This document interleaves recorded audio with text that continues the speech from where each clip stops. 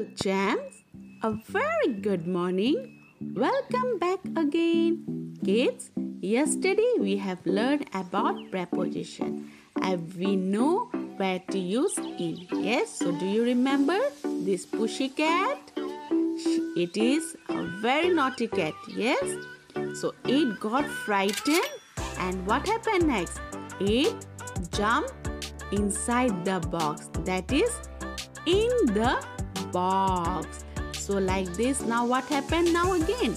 It jumped again and it went on the top of the box, that is on the box. So now look at this example. The clock is on the wall. So clock कहाँ है? Wall के ऊपर में है. The ball is on the table.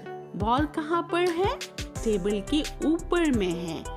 Now look at this example. The boy is sitting on the chair. Boy कहाँ बैठा है? Chair के ऊपर में. When something is on the top of something, we use on. Okay? Now kids, all of you get ready with your English copy. We will do some practice work there. Kids, all are ready with the English copy? So first what you have to draw? Margin, yes. Then what you have to write here? CW and today's date. So today's date you know already. Today's date is 1/8/18 November 2021. And today's our topic is preposition. Okay, and today we have learned about on. Where to use on? We use on when someone or something is on the top. So look at the box. The on is up on the box. Okay.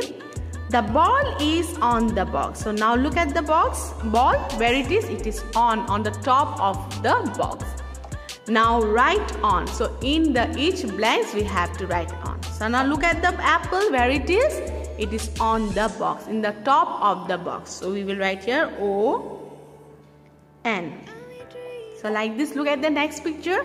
Where is the cat? The cat is sitting on the top of the bench. So we will write here also on. So like this, look at the next one. The cat is on the top of the box. So we will write here also on. Now look at the teddy bear. Where it is? It is on the top of a table. So here also we will write on. Okay. Now like this, the last one. Look here. Where is the apple? It is on the top of a book. So here also we will write here on. Okay. So kids, like this you complete it and submit me today between 6 to 7. So much kids for today's class. I hope you have enjoyed my class. See you again in the next class. Till then, take care. Bye-bye.